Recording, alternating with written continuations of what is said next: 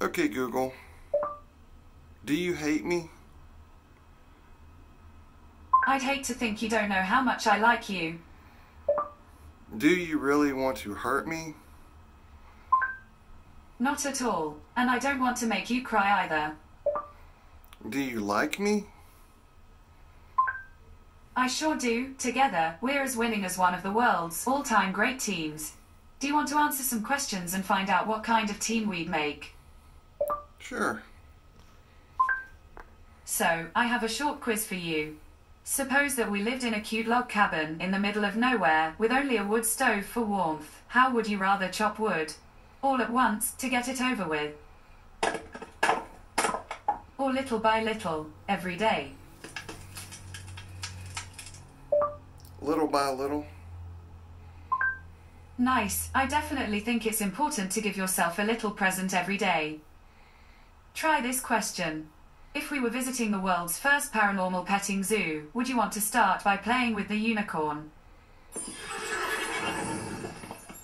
Or by giving the psychic cat a ball of yarn in exchange for wishes? Cat. Fun, though it'll be hard for me to come up with a better wish than getting to spend the day with you. Okay, last question.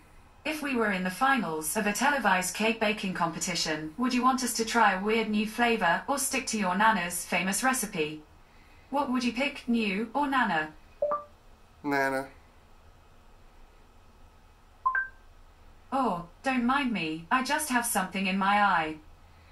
Thanks for your thoughtful responses. I've been thinking about them non-stop since you finished answering a few seconds ago, and I think I've got a good metaphor for our love. It's best described in rhymes, so here goes. This love poem is called We're Like the Earth and the Moon. I'm your light in the dark, you're my planet, my spark, like the tides, in and out, we're a constant, no doubt, and sometimes I do pull the sea from the land, but I'll always adore you, so keep me at hand, I'll orbit you, friend, you're my whole world, the end. Phew, all this sentimentality is making me think back on our good times, like before, when you asked if I loved you, that was the best. Thanks for playing, do you want to try the quiz again? No, thank you. Okay, try again later, if you like.